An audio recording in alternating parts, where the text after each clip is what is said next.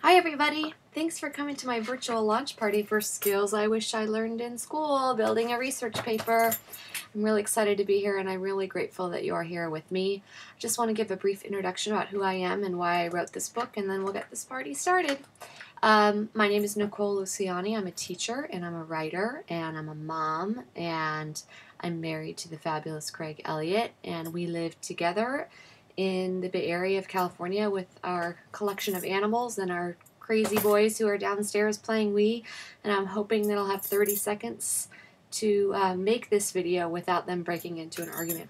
So it's summertime here in Alameda, California, and that's book launching time when it comes to me and what I've got going on right now. So well, I wrote the book because a lot of my students were coming back from college saying they weren't prepared to write research papers, and I knew that that was my responsibility. We used to teach the research paper as a part of our junior year curriculum, and with the focus on testing and the pressure to cover a lot of content, we ended up cutting it, and I think we did a great disservice to the kids when we did that. So rather than sit and lament about it, I decided, okay, I'm going to add it back into my junior year curriculum that I teach, and I'm going to write a book for the kids who don't get it, because I think a lot of kids are not getting these skills.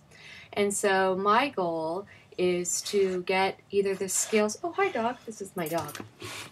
Hello, Mario.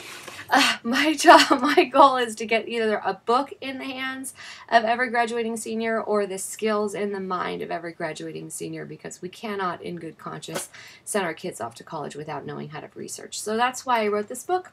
And I thank you very much for joining the party today. We're going to have some fun raffles. I'm going to put up a playlist later. I'm going to put in my the acknowledgments that I wrote in the book. I'm going to type up and put online as well, because this book doesn't get done by itself.